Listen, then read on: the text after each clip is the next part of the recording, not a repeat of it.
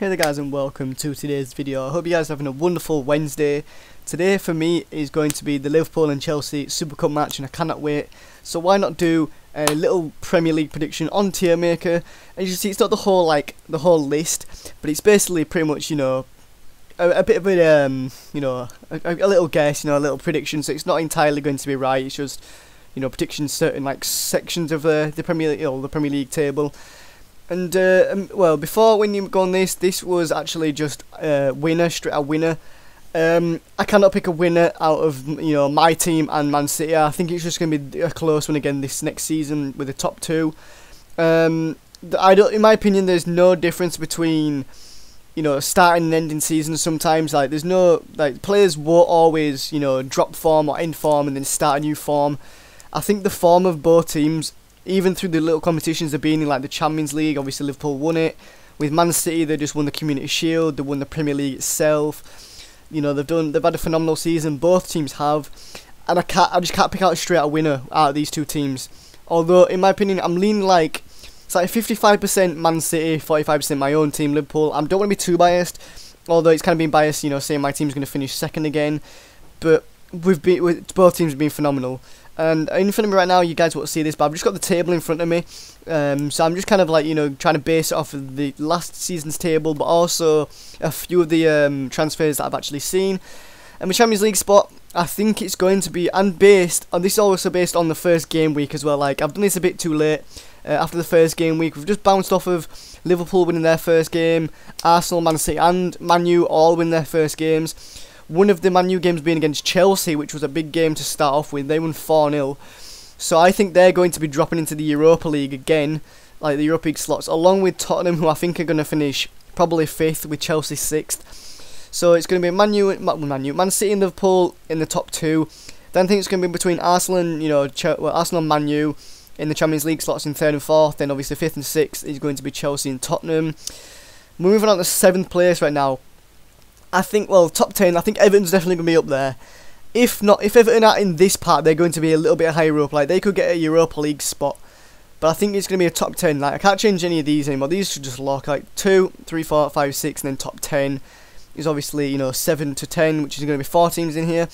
Now, the last season, Everton came 8th, with Wolves in 7th. So I think Wolves are going to be up there again. However, what's this green bar mean? They've got Europa League qualifiers, so they've got qualifiers for the Europa League, which means they might have some extra games if they make it in, which made them stumble. But I think they're going to be a top 10 team, along with probably last season again, which is going to be Leicester, who finished in 9th, and obviously West Ham in 10th. I think they're going to be no different.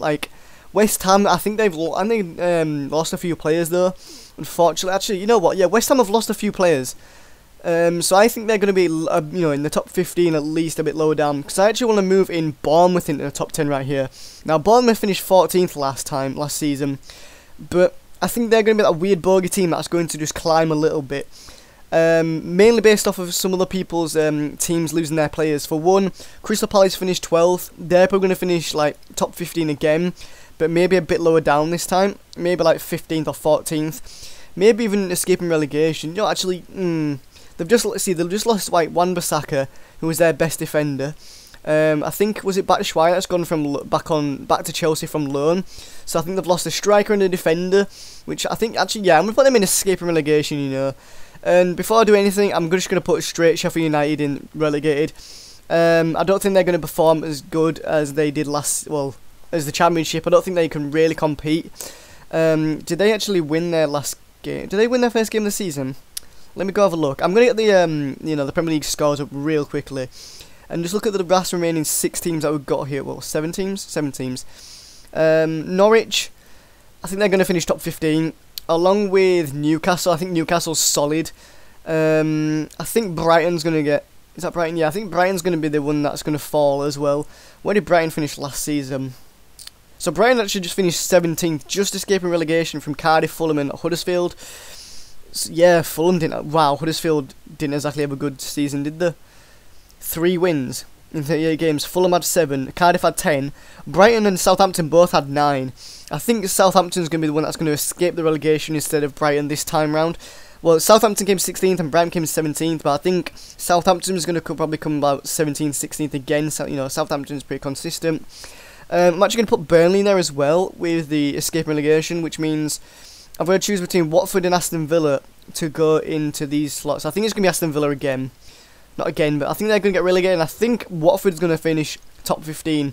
Now, Watford actually came 11th last time in the season, so they just finished below top 10, so I think that's a pretty good prediction for them. Now, can I just get the scores up real quickly? And we're going to recap and, maybe make some changes. But this is basically just, this is based off of the first game week as well. So if I got a table right now and go to scores, matches, see, Burnley are in 5th at the moment. But I think they may drop. That doesn't mean anything, yeah. So it was Leicester and Wolves, they both drew, and I've both got them in top 10. Newcastle lost to Arsenal. I've got Newcastle down in top 15th, Arsenal in Champions League spot. Man U up there, and Chelsea in the Europa League, Man U won 4-0. Sheffield United and Bournemouth both drew 1-1, well, with each other 1-1. However, I've put Bournemouth to go to the top 10 because I think they're going to bounce back. I don't think Sheffield United's going to really perform, too well in this. Now, there's a shocker one. Brighton actually beat Watford 3-0. I think that's a one-off. I think they're going to fall a little bit, though. I think they're going to just, fall to such teams. Obviously, the main top 6 teams, Everton could beat them, I reckon. Wolves will probably beat them. Norwich will probably beat them.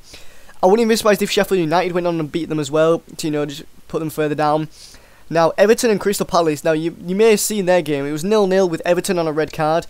Now, Crystal Palace couldn't take benefit of a 10-man Everton team and get a goal, but they did see off a draw in the end. But Crystal Palace, they've just got no one on the team. Let's have a look at the lineups for Crystal Palace real quickly. See, they've got Benteke and Ayew, but they're both subbed off as well in that game. So they've got Martin Kelly, they've got Van Aanholt, Townsend, some decent players, but I just don't think they'll be able to compete in the Prem.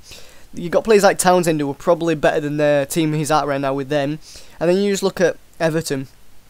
They've got a good team. They've got Richarlison, Sigurdsson, Calvert-Lewin, Bernard, Lucas Digne, Yerry Mina, Jordan Pickford, Seamus Coleman, and Andre Gomez, and is that Michael Keane? I think that basically named the whole 11. They're all people you know. If you've heard their name and you're like, yep, I know that player, you know every single one of their players. I think they're going to compete for a Europa League spot if they're not lucky. If they're not unlucky anyway.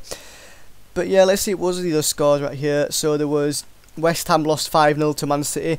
I don't think they're going to get brushed off badly by that, just by 5-0. I think they're going to still finish top 15 at least. And obviously Liverpool beat Norwich. Now I've got Liverpool to finish top 2. 4-1 in their first game is really good. Both the top 2 teams have literally scored, 4 goals. They've scored 9 goals between them, and obviously we've conceded the 1. Man U have scored 4 as well, which is good for them, I guess. Which the table stands right now is obviously Man City, Man U, and Liverpool, and Brighton. Brighton in 4th, who I've got to get, to be relegated. A first win of the first game week isn't always something you can base it on. However, if they've got the reputation of a top 6 team like Liverpool, Man U, Man City, I think they're going to finish up there. Tottenham sitting in 6th, they won as well, with Arsenal in 7th. I don't think Tottenham's really going to do well this season. They haven't really done much again in the transfer window. I can't even remember if they've bought anyone, but looking at the goal scorers so far, let's have a look at the stats real quickly. So, Raheem Sterling with 3 goals, Ashley Barnes on 2 from Burnley, which is mad to see, Harry Kane on 2, Marcus Rashford on 2, then you got Origi on 1, Aubameyang on 1, Van Dijk on 1 as well, Goodmanson, all these top players with 1 goal. Even Daniel James from Man U, which I just haven't seen his goal yet, but I've seen a little article about it, scoring on his debut, which is big for him. It's always big for an unknown player to get a goal in their debut. I like seeing that, despite him playing for Man U. But yeah, that is my little prediction. Hope you guys enjoy. If there's anything you want to include in the comment section down below of your little prediction, do you agree with this? Do you not? Do you disagree?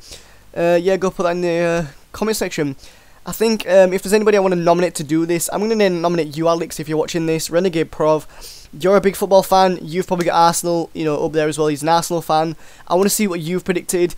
The day this video goes up, actually, I'd have probably mentioned it to you because I'm probably going to play football with you on this day before the what's it called now? The Super Cup. Chelsea are going to get participation medal. They're going to get runners up in that, and Liverpool are going to get their first trophy of the season, along with Man City. First award of the season. We'll call the Community Shield a trophy. It's a shield, not a trophy, but it's silverware. We're going to get it today. Come on, lads. We've got this. Hope you guys enjoy the rest of your day or your night, depending when you're watching this. But yeah, peace out and I'm out. I'll see you guys later.